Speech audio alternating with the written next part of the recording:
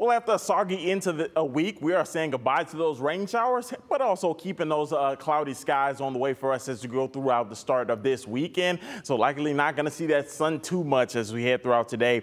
And as we look at current temperatures, 45 degrees in Toledo, 45 in Oak Harbor. Same case in Fremont, 47 degrees. Down in Upper Sandusky, 46 degrees. But this is where the cooler weather is out in Hillsdale and Bryant into the upper 30s this morning. So as we take you throughout this weekend to show you some of those temperatures we'll likely see as we head throughout this weekend, and eventually by 4 p.m. still going to see those temperatures into the upper 40s, so we'll likely stick in that range between the mid to upper 40s as you go throughout the afternoon.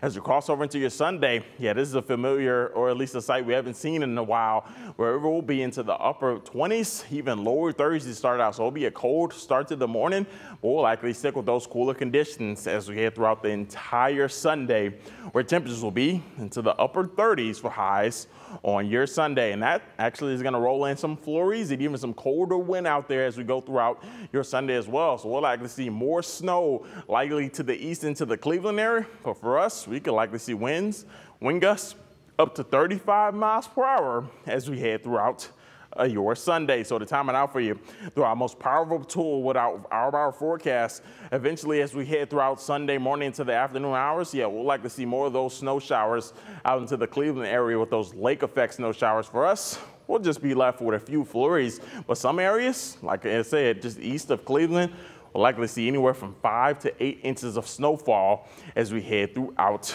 at least your Sunday afternoon. For us though, nice and dry back at home, but that's where that snow is into the eastern portion of at least Lake Erie, where they're gonna see plenty of snow showers as we go throughout the afternoon hours. But for us, just still gonna be some cloudy skies. So likely gonna be a cloudy weekend for us. But hey, with this, we are springing forward this Sunday, and that sunset gonna be right around 7:35. But keep in mind, by the end of March, we'll see near 8 p.m. sunset. So definitely going to feel nice to see those later sunset and more daylight as we head throughout your Sunday and the many weeks to come. As you look at your extended forecast, did see those rain showers this morning. Those are starting to roll over our area, and they're just east into the eastern Ohio.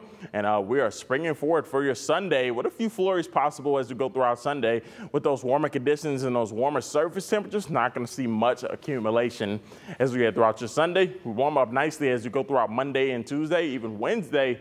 Upper 60s again, going to be a gorgeous day for Wednesday. Watching a few more rain showers for Thursday and Friday. Fall back into the mid to lower 50s for St. Patrick's Day. And we end this extended forecast into the lower 50s by next Monday. We'll send it back over to you, Michael.